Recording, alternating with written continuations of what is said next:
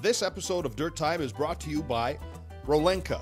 RoLanka is the world's best source for coconut fiber erosion and sediment control products. Specializing in constructible, efficient, and cost-effective solutions, RoLanka's products are not only effective, but also 100% biodegradable.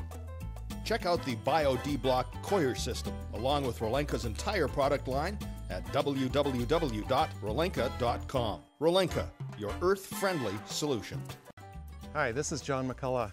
Welcome to this episode of Dirt Time TV. This episode is going to be about shoreline protection. We're on the Chena River in Fairbanks, Alaska, literally on the river, and we're going to be working on some of the shoreline erosion issues up here. We're going to use some really cool new materials. We've got Coir blocks and Coir rolls. Okay, we're on the outskirts of Fairbanks. We're looking for Harrison's house. We're going to meet with Jeff and Elaine Mayer with the U.S. Fish and Wildlife Service today, just to make sure everything's set up. Are the materials there? The equipment? Are we all in line for what's going to happen? Because boy, when we get started, I'm hoping we can keep this thing going. Well, we're here at the Chena River, and we're going to try to do some streambank stabilization here. It's almost like lakeshore stabilization because our biggest problems are not the current of the river. It's more a combination of factors. One of the biggest issues that's happening is Fairbanks is a very popular tourist area, and they have some nice river boats and other boating opportunities that go up and down the river, and those things generate waves. So the waves are coming in and eroding the banks and washing this fine silt away. Of course, the silt wouldn't be washing away if there was still a good functioning riparian corridor. Riparian being the vegetation that was existing here. Large trees, shrubs, the roots are holding the silt together and holding the banks together. One of the things we're going to try to get some vegetation back in here. Also try to break this wave splash and wave impact. This is your beach. This is your beach. Yeah. Look at this. This is incredible. If you dig too far back into the bank, that's what we're going to run into, is that pure muck. And the current is on this river, is on the far side. Gotcha.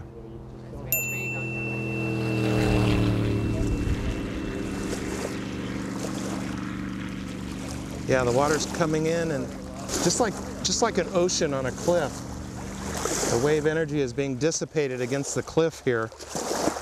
And then as the water flows back down the beach, it's taking the fines with it. So it's constantly hitting, eroding, and removing. Wait till we see the river boats.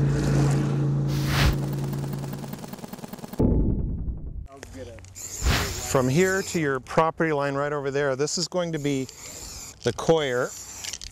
I'm really excited about trying these Coir logs.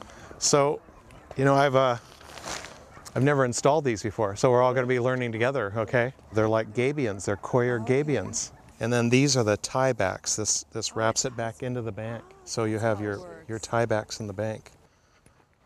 So we need enough of a terrace for you to kind of lay that down. And then this will go on the terrace, and then we backfill, and then we wrap this over the backfill, and we lay our next one and start our next level up. We can actually go in there with the excavator and actually cut this back so we can dig our terrace for all of our Coir work. If we have our Coir at this elevation right here, the waves will hit it, but everything above it we can have like live siltation. These willows can be planted back relatively deep back in there. We find a place where we don't have a lot of these clumps to move. The problem is when you want to do these little inundations here, undulations, those are going to cause little localized eddies and scours. So we have to kind of figure on that. Wherever there's undulations, the water's going to have little turbulences some way, and that turbulence could cause some problems. So the bottom of your trench, and follow my dots, will be the outer edge of your trench. Leave this alone. If you're in the river, you're not even going to see the Coir right here because this is going to be in front of the Coir. Might as well leave that there. It'll help protect it. It's like minimal impact construction. This is going to be cool. So they're bringing in the compost and topsoil right now. Oh boy, I wish we had laid a little more gravel out here. He's really got some ruts. This is that darn muskeg. Look at those things are 2 feet deep. You know, we could have laid some filter fabric down and about 6 inches worth of rock, and I think that would have helped us give it a little bit of stability maybe.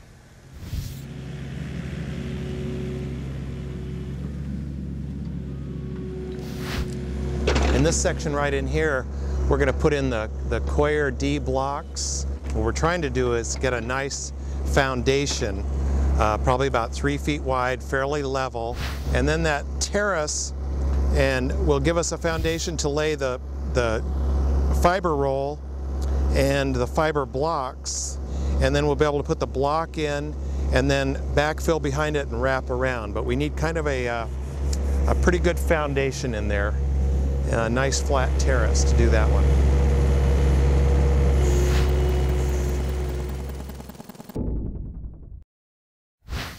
It's going to be a nice day today. Looks like it's sunny, it's going to get warm. The way this is going along Jeff's property here, on the upstream end, we're going to do the Coir block and Coir rolls. This is Coir. It's actually coconut, but this is called the bio block.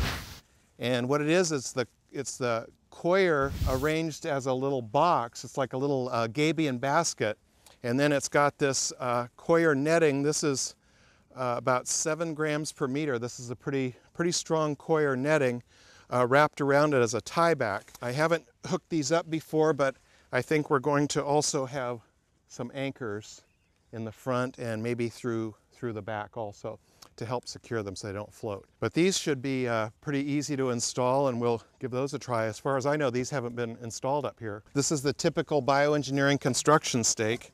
You choose the length based on your substrate. And then this is, we will lay the bottom piece of fabric out. We're going to have 10, 20 feet of it.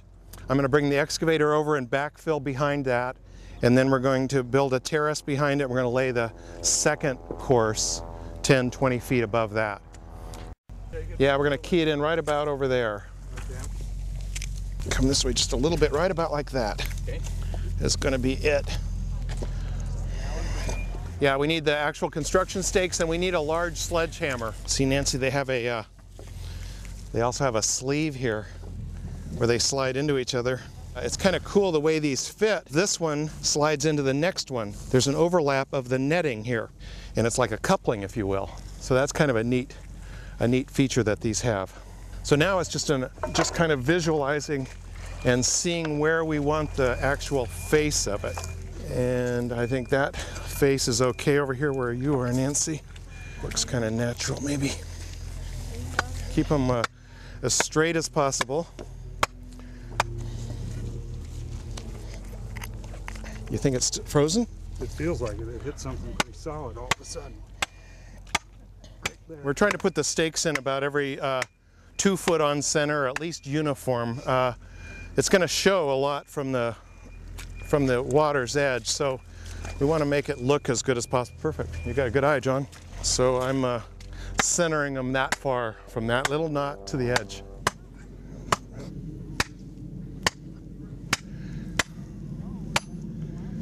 Good.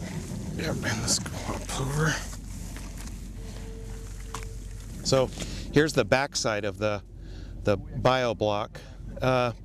We want to make sure that this face is vertical, but this is the important component. We have a tie back, a reinforcing tie back here. So when we backfill this with soil, there's no way this is going to be able to move, because we're going to keep this tie back really tight in here.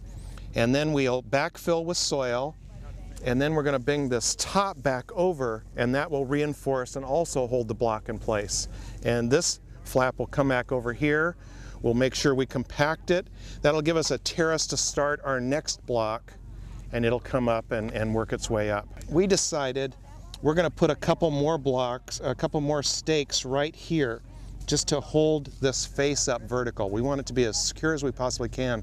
We don't want that riverboat wake slamming into this thing and starting it moving. So one of the things I'd like to do when we, John, when we're securing these, is I want to make sure that this stake is as vertical as possible, and this stake really wedges in there, okay? See, this movie making is not easy job. Okay, so now we have some stakes on the face of it to keep it vertical, a few more stakes on the inside to help hold that in place. The next thing I'm going to do is go up there and get the excavator and backfill. What we want to do, John, is make sure that that's as tight as you can now. Try to pull that, that blanket up a bit.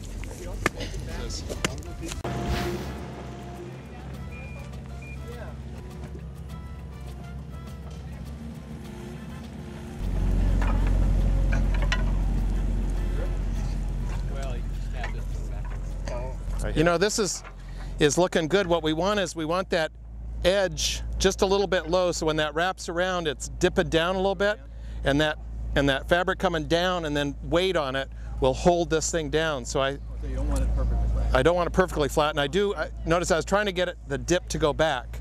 Okay. It's easier said than done. The tendency is always want to get them flat or sloping outward. I think that's about right.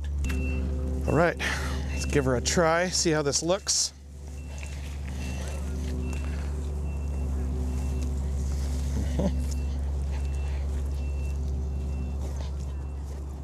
As we were compacting the backfill, it kind of tilted the block over a little bit. So right now, John is trying to get this back stake down a little bit farther. We're driving it home, give us a little more security.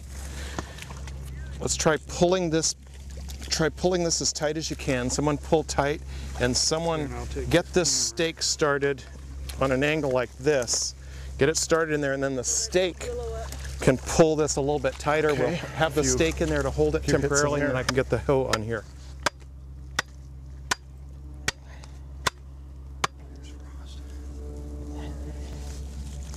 That's pretty tight. Okay, a few more taps.